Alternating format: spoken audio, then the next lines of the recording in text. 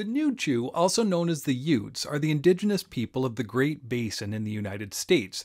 These 12 bands had nomadic lifestyles that covered a significant portion of the west central United States, an area that covered present-day Utah and Colorado, as well as hunting grounds that extended into Wyoming, Oklahoma, Arizona, New Mexico.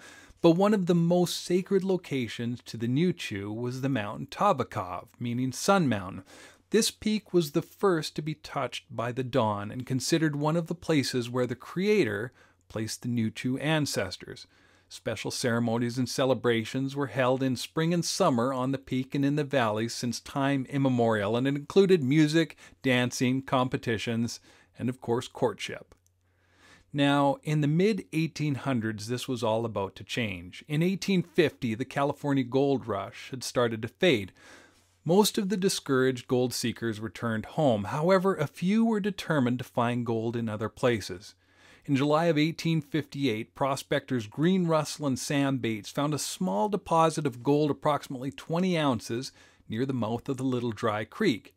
Many Americans once again packed up their belongings to hopefully strike it rich, and this time their destination was the valley underneath the mountain Tavakov, known by Europeans by this time as Pikes Peak. It was now home to the Pikes Peak Gold Rush. A town was founded in the region to provide supplies, alcohol, and other things to the miners, and it was called Denver City. Now, other towns in the region sprung up. In addition to Denver City, there was Golden City and Boulder City. In 1861, President James Buchanan signed an act of Congress which formed a brand new state that was named Colorado.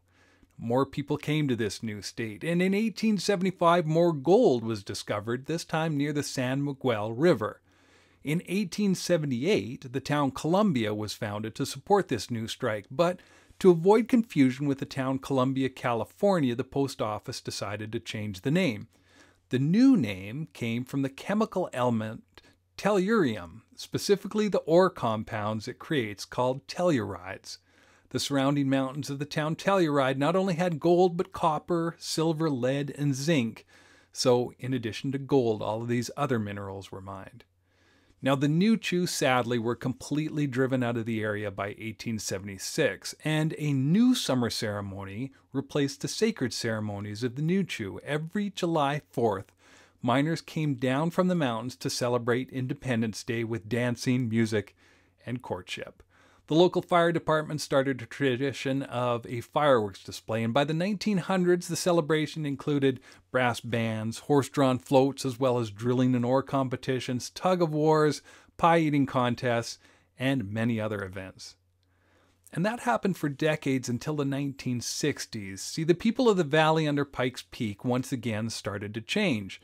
Long-haired hippies were becoming a part of the Colorado scene. Now, this was partly due to the Jack Kerouac novel On the Road, where Sal Paradise, who is based on the author Jack Kerouac, was traveling through the streets of Denver, eventually buys some marijuana. Now, Colorado had lax laws regarding illegal substances such as LSD and marijuana, so it was a great place for a hippie.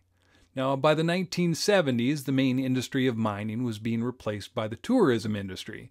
Telluride Ski Resort brought a young transient population, and it was very different from the miners and their families that had lived there since the 1800s. In 1971, the 4th of July celebration was the biggest ever. The small town of Telluride of 1,000 people attracted an estimated 5,000 over the weekend. With more people came more problems. It included garbage and damage to property. And in 1972, the Telluride Ski Resort started its operations, which brought even more people.